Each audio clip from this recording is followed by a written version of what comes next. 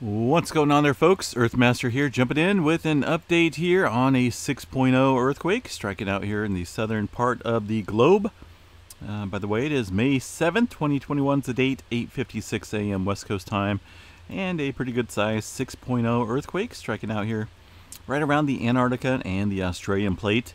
We'll go ahead and check out this more on the little bit more detailed map here on the USGS page. You can see that 6.0. Look, they have it set west of Macquarie Island, right around that plate boundary of the Antarctic plate and the Australian plate. Pretty good size 6-pointer. Haven't seen too much earthquake activity in this region of the world, but you know what? Things are changing. Things are definitely shuffling around. I don't believe there's going to be any type of tsunami statement with this, but it's always good to check, right? It's been reviewed. 10-kilometer depth, 6.0 on the magnitude scale. Historically, of course, in this type of plate boundary, there's obviously going to be earthquakes, right? You can see it specifically well defined in this region here. It looks like there's definitely been some larger quakes, or at least similar magnitude, within the past 120 years or so. Of course, here's the little map of the Australian region. That specific area sits right down here in this little bend, if you will.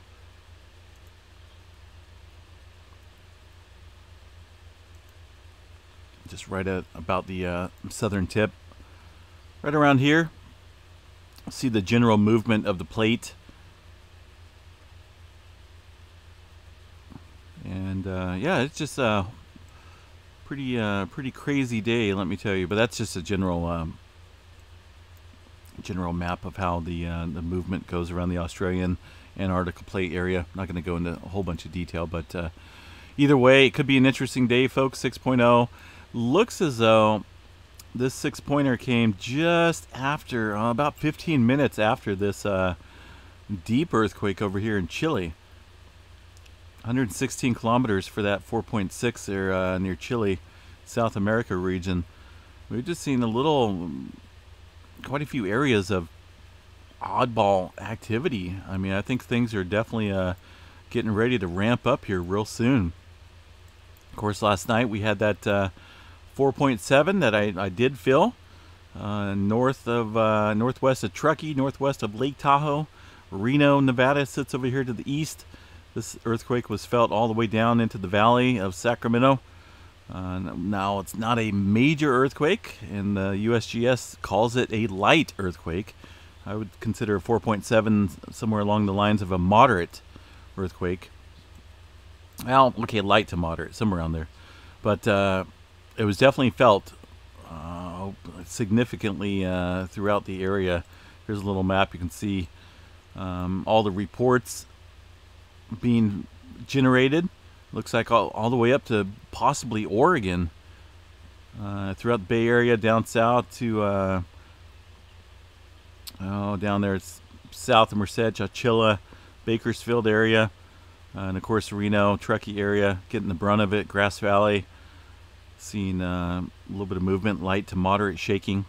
I haven't heard anything about any damages, but man, no doubt people definitely feeling this earthquake, wondering what's going on. Since then, let's see what we got here as far as aftershock activity goes.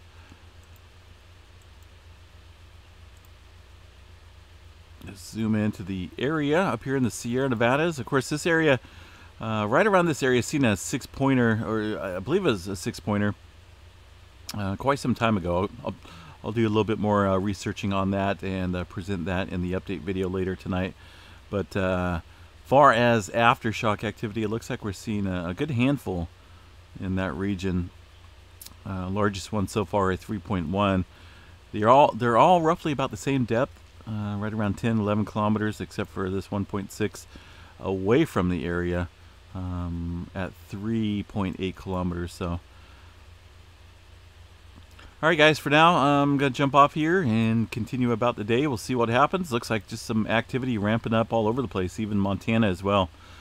Could be a very, very interesting, busy day. For now, 6.0 out here in the South Pacific Ocean, right around the plate boundary of the Antarctica and the Australian plate.